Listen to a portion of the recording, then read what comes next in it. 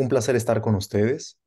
Mi nombre es Juan Tello Mendoza y hoy tengo el agrado de entrevistar a Stefan Kolev, economista búlgaro-alemán y director académico del Ludwig Erhard Forum for Economy and Society, con sede en la ciudad de Berlín, así como profesor de economía política de la University of Applied Science Zwickau de Alemania. Stefan es doctor en economía por la Universidad de Hamburgo y se especializa en la historia del pensamiento económico, particularmente el ordoliberalismo, la escuela austriaca de economía y la escuela histórica alemana. Actualmente, al igual que este servidor, es becario del James Madison Program de la Universidad de Princeton, lugar donde desenvuelve el proyecto que nos reúne en esta ocasión, una nueva biografía del economista austriaco y filósofo social Friedrich Hayek. Stefan, thank you very much for being with us today. Oh, thank you for having me, Juan. I look forward to the conversation. Excellent. So, to put it all in context, please explain to us who Hayek was. Okay, so let's start with the life dates. So Hayek lived throughout the 20th century. He was born in the last year of the 19th century, and he died in 1992. He was born in Vienna, spent the first 30 years of his life, broadly speaking, in Vienna. He got his university education there. He was a very promising young economist who, in the very early 30s, had the chance to move to England, to the London School of Economics. Then he got into all kinds of debates, among others with John Maynard Keynes or with market socialists and some other debates. Then when World War II started, he switched from technical economics to what we could call political economy, the most famous result of which was The Road to Serfdom, a book published in 1944. Then in 1950, he moved to Chicago.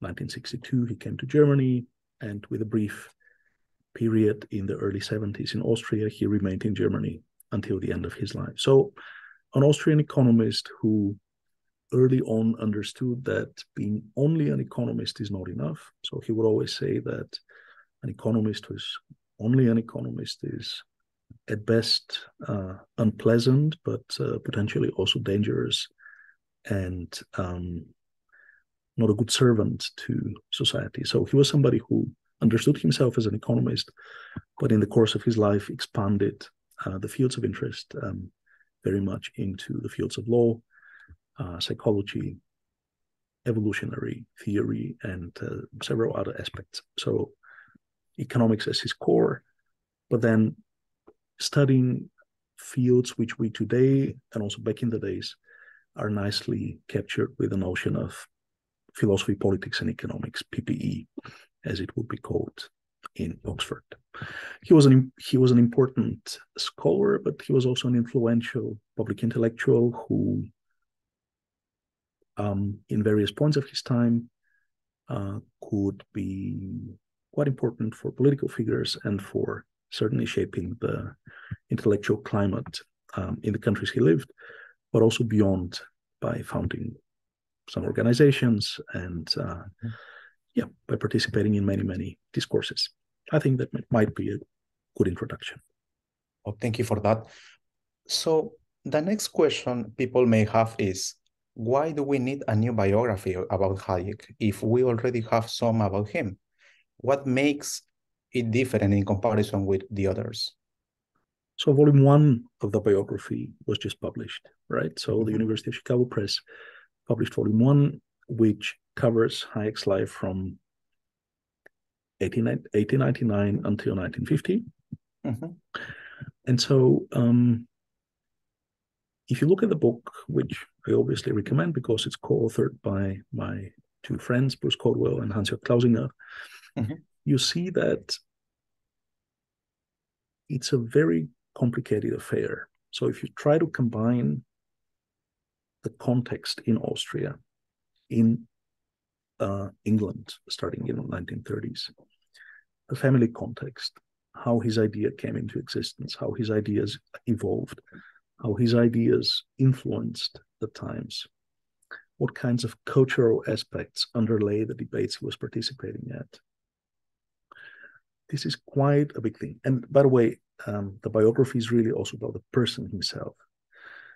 So a lot of things have been written about Hayek, but the synthesis, which you can find in that book, including a lot of new sources, a lot of new correspondence, which has never been used, especially from his families, makes it a really, really important new resource. And it's, by the way, also a captivating book to read. So it's not just 800 pages, but it's 800 pages which you really keep turning and you keep reading. So it combines a lot which had never been combined before, and it adds quite a bit, which is genuinely new. Yes, that's true. The first volume was already published last year, but you are the co-author of the second volume of this biography. Please let us know what we can find there and how you get involved with this exciting goal. So I'm extremely grateful to my two co-authors to have co-opted me in this amazing project. We have known each other for many years, and economists quite often believe in the division of labor. And so even though, of course, each and every one of us is in charge of everything, we have to focus on various aspects and various periods of the book. And so my task is to think about Hayek in the German context. As I mentioned, he came in 1962 to Germany and stayed there, roughly speaking, if we subtract some years in Austria, in the early 70s for the last 30 years of his life. So the question is, why did he get to Germany? How did he feel there? Did the German context, both political and intellectual, have an impact on his later work, starting in the 60s and 70s?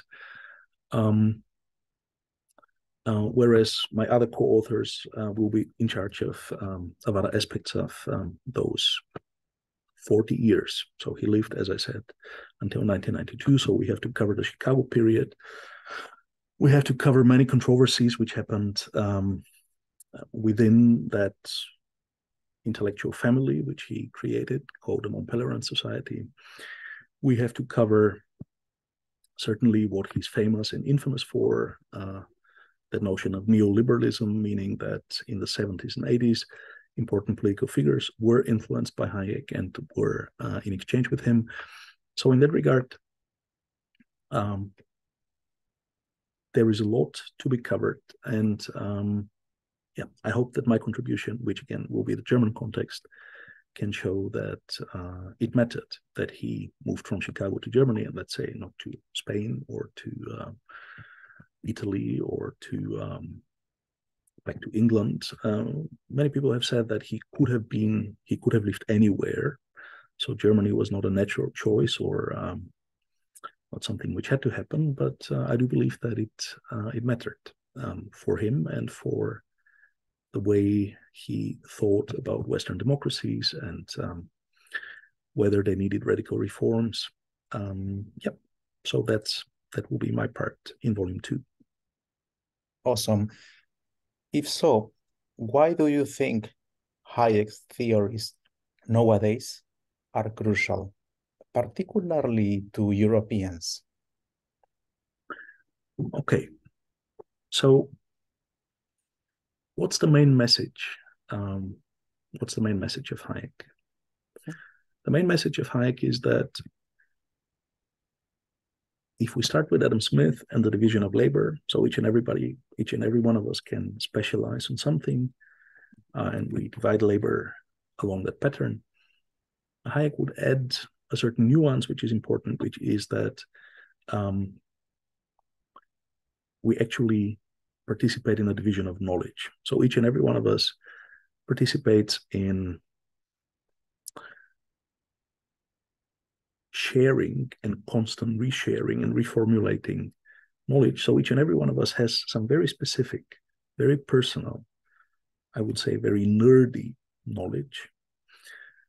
And the market economy, when it is properly framed, is actually quite an amazing machine which can channel that knowledge which each and every one of us has and which each and every one of us feeds into the market economy as an entrepreneur. It doesn't have to be a market entrepreneur. It can be a social entrepreneur. It can be anything.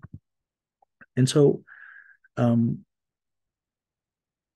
this division of knowledge is actually how Western civilization, but also basically the modernity we entered 250 years ago, has enabled normal people like you and me to make use of our uniqueness, of our individuality and all that. Now, why does that matter? Well, everybody today speaks about information technology and about the fascinating new world which we have entered technologically. But if you think of one specific aspect which we as scholars sometimes use and sometimes use it with a bit of a shame, Wikipedia. So Wikipedia was created by somebody by the name of Jimmy Wales who read Hayek and said, interesting. So Hayek says, we have those bits and bytes of knowledge. Why don't I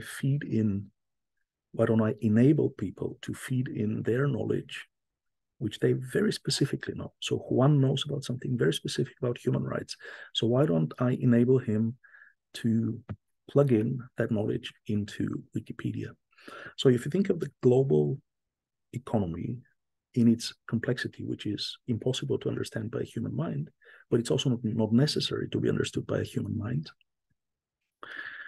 Hayek would tell us that the fascinating dynamics of this complexity is the product of us as individuals, and we play those games all the time. If the rules of the game are well structured, those games are positive sum games. So in a certain sense, they produce winners and winners.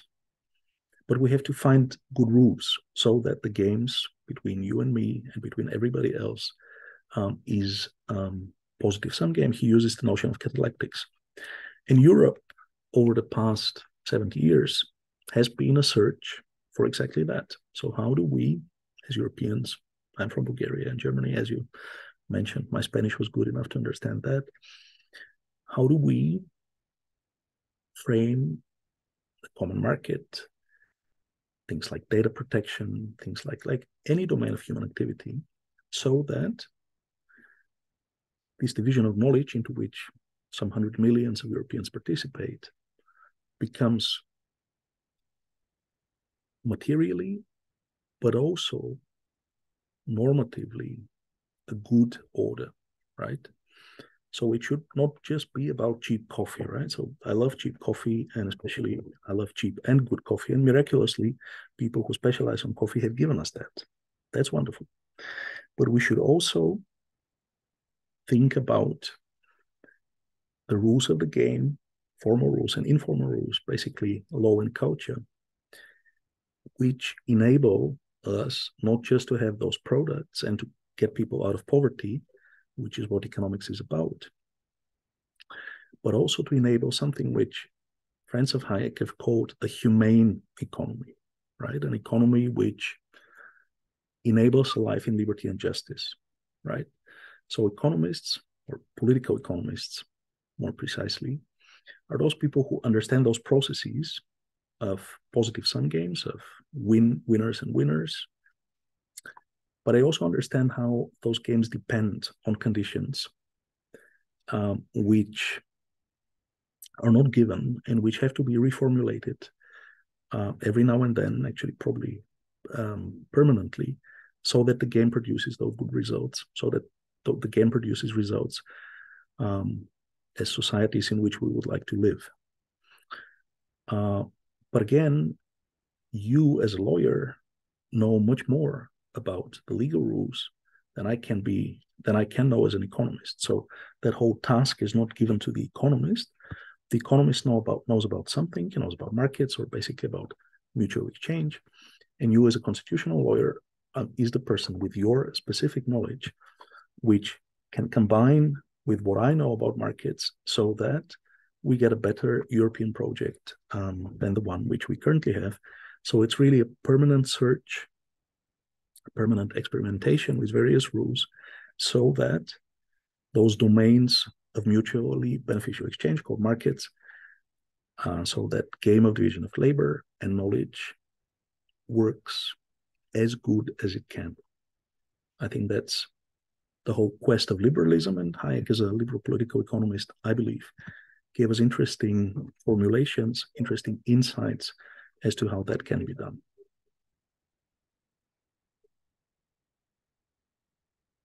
And well, perhaps let me add a footnote.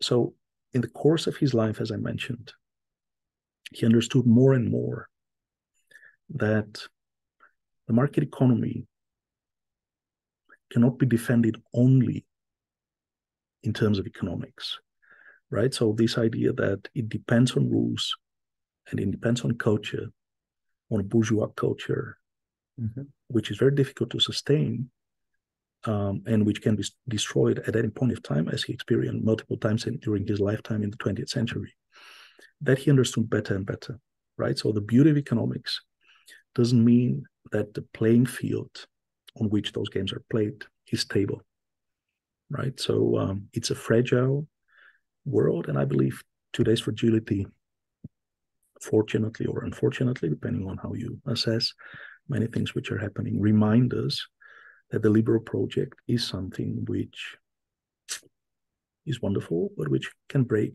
at any point if it's not resilient, if it is not absorbed those multiple shocks, and then has a capability to nevertheless adapt, rebound, and constantly reinvent itself. Each and every one of us individually, but also on the level of the system or order. What an exciting project, dear Stefan. Excellent. This book is a requirement for our intellectual preparation. We all wish you good luck with this enterprise, and we will be looking forward to knowing about the second volume when it is ready. Thank you again in the name of the Tocqueville's Club, and our best wishes to you. Muchas gracias, Juan. Thank you. Gracias. Thanks. Hasta luego. Thank you.